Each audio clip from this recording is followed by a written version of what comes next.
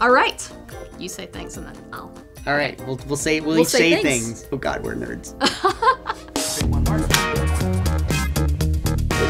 Hey, all you Firebase developers. Welcome to another episode of Ask Firebase, the show where we answer your burning Firebase questions. I'm your host, Jen Person, and today I'm joined by my co-host, Todd Kerpelman. Welcome. Hi, everybody. This is a very special Cloud Firestore version of Ask Firebase. I think all of our questions today are about Cloud Firestore, so hopefully we have some answers for you. It's actually out. We can talk about it. Let's do it. Let's do it. Jang Son Jun on YouTube wants to know, how can I query data from Firebase using a page number without any last item data? Is it possible to do that? I think what you're asking for is basically like an offset query, where you're like, hey, let's query this set of documents from a collection, but, start at number 50. This is something you can do on the server libraries. You would just add a .offset modifier to your query, but you can't do this on the client libraries. Turns out, I think part of the reason is this has a lot of issues with offline support and that sort of thing. But depending on your use case, you can still kind of jump ahead based on whatever data you're sorting by when you're running your query. So if you've got a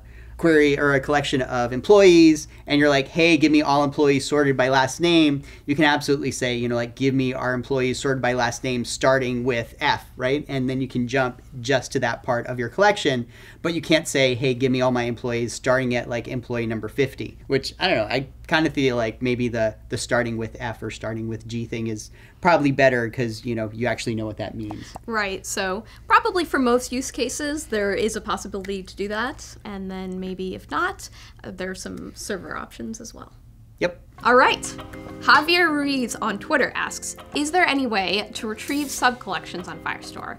I want to filter only organizations where the user is a member. Kinda, not really, but maybe. Is that good enough for an answer? Oh, that's perfect. Do we need more Moving detail? on. Next question. Oh, all right. I'm being told we need more detail. Yeah. So basically, I think what he's asking is could you query a document based on items that exist in that document subcollection, right.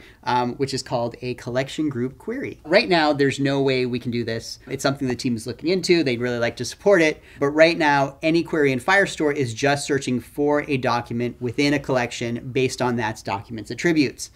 Now, you can kind of cheat a little to get sort of what you're asking for. For instance, let's say you've got a document or a collection full of soccer teams. Each document is one soccer team. Then it's got a sub collection of team members.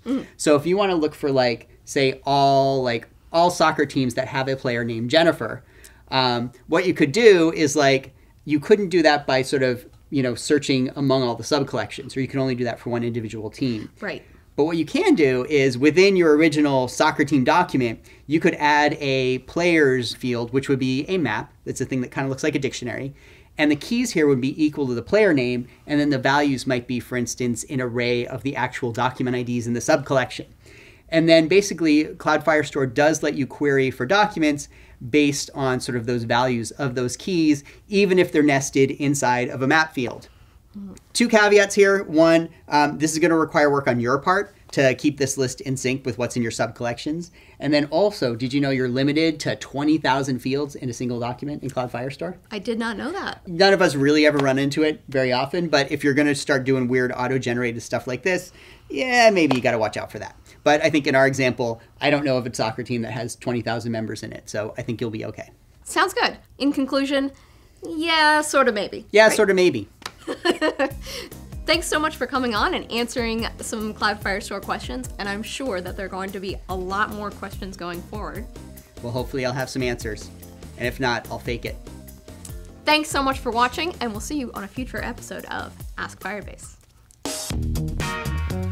Nice. Wow, that was magic. That was magic. Do you have a hitchhiker's thumb or just a I do, look at that. little bit. Yeah, pretty substantial. Yeah.